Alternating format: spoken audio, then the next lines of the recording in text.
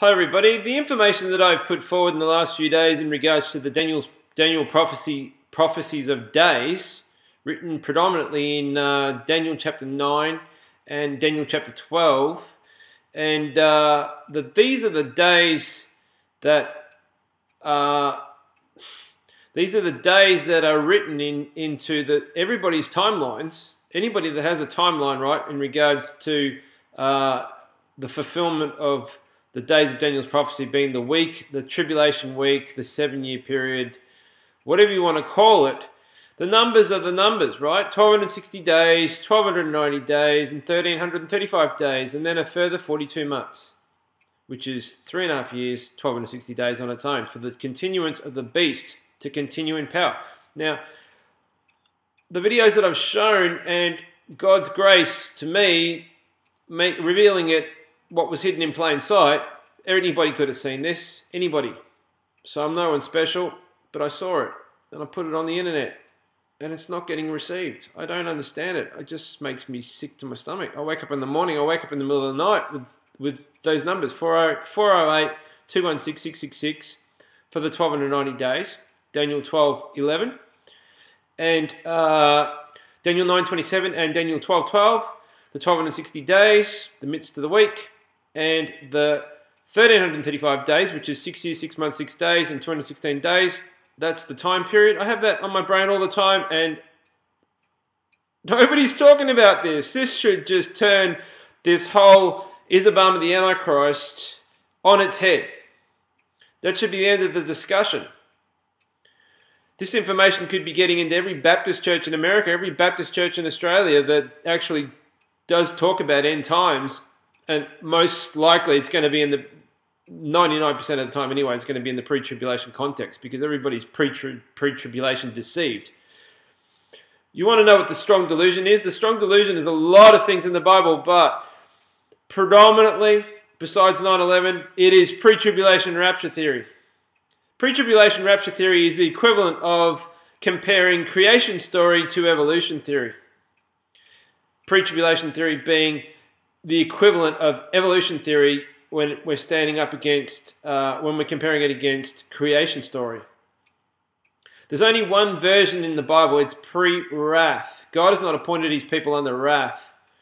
We're here for the 7 seals. We're not here for the trumpet judgments and the vial judgments of the book of Revelation. Clearly, that is what Scripture says all the way through. There's no 3-4 different versions in the Bible, depending on which way you read it. That is bollocks. That is lie. That is a pit. That is a life in the pit of hell, perpetrated amongst Satan's messages on the earth. And we're talking about churches here. So if your pastor doesn't know who Obama is and you question him, he doesn't know who the Pope is and you question him, when you question him, he preaches pre-tribulation. He preaches from the NIV or the ESV or the Living Bible or the Message Bible, any other Bible other than the King James Bible. I implore you, leave. You are adding to the problem, not being part of the solution. If you can't make headway in your church and you're just going to sit there in front of your pastor, male or female, minister, male or female, and listen to the garbage that's not biblical on most accounts, not coming out of the Bible, from the one precise, concise story of pre-wrath theory, it's not theory, sorry, pre-wrath biblical authority, then what's the point of hanging around? What's the point of staying there? Go and talk to people with the truth that you know to be truth from the Bible that you clearly can read yourself, and make headway in this world. Again, I say, the numbers contained in the days of Daniel's prophecy, which are clearly the numbers of Obama's name, which everybody can see, everybody can hear, that this is truth. And this is clearly evident before your eyes. If you don't get it, write it down. Write down the days. Add up the days. Add up 1260 plus 1335 days. It equals 2,595 days. And that breaks down to 6 years, 6 months, 6 days, and 216 days. And the other one, 408 days plus 666 days plus 216 days, the numbers of Obama's name equals 1290 days. Simple, really easy. It's been there forever. Been there forever. Ever since the first manuscript was put together that was the words of God for the modern day Bible, for the King James Bible and all the Bibles preceding, from the Great Bible to the Geneva Bible to the Bishop's Bible, to Erasmus, the Textus Receptus. All these Bibles preceded the King James. Now, if you want to learn the history of the King James and that it's the Bible of choice for today's English-speaking world, you need to watch New World Order Bible Versions by Stephen Anderson. As much as you might, and I know there are a lot of people that like him and a lot of people that hate him on the internet, Stephen Anderson, you need to watch that video regardless. New World Order Bible Versions.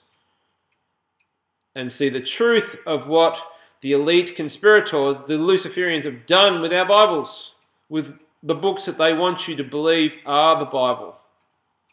Satan has got in there and used men mightily for his kingdom to deceive the elect, deceive the saint, deceive the Christians, the professing Christians, with false, heretical Bibles, which present a false Jesus and a false gospel.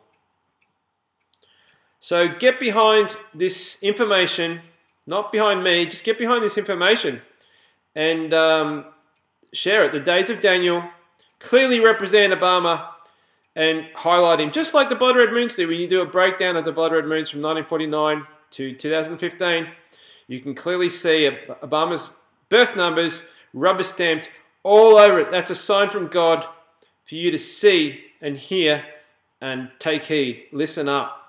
Listen up. Get with the program. I've seen it.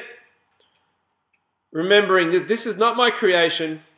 I've just been fortunate enough to see it myself and share it on the internet, because it got to a point when I was collecting this information and doing this research, I was busting at the seams, because everybody I was speaking to in Australia, Christian and non-Christian, was telling me I've lost my mind. Absolutely lost my mind, I would say, in the church and outside of the church.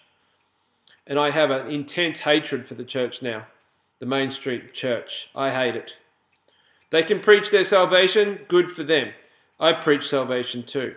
But if they don't know all this other stuff and what the Bible says, other than the salvation message of the Gospels, then they're hopeless. I don't want to be part of it, and I'll do my own thing to the glory of God. Thanks for listening.